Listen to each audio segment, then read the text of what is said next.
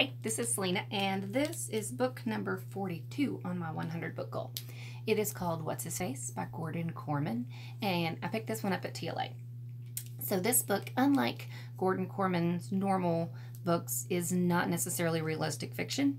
It is a magical fiction is, I guess, how I would classify it. So this young boy moves to a new town. He constantly moves because his parents are in the military, and so he's moving around back and forth, and he gets to a new town, and as a consolation prize, his parents buy him a super expensive phone, he and his sister. So his sister's phone works just fine, but for him, his phone seems to be glitchy and buggy, and the Cooper, who is the young boy, figures out that his phone is haunted and there is a ghost who lives in his phone.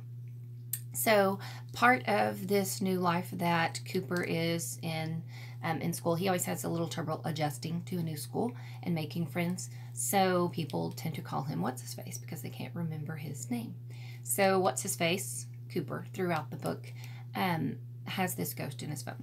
And the town has a very rich benefactor who is obsessed with Shakespeare. So all of their plays and everything that they do in their school, by dictate of getting money from this benefactor, has to do with Shakespeare. And Cooper tries out for the play and has a minor role, but the ghost that lives in his phone happens to be a character from the 1500s who, come to find out, was maybe the original playwright of some of Shakespeare's materials.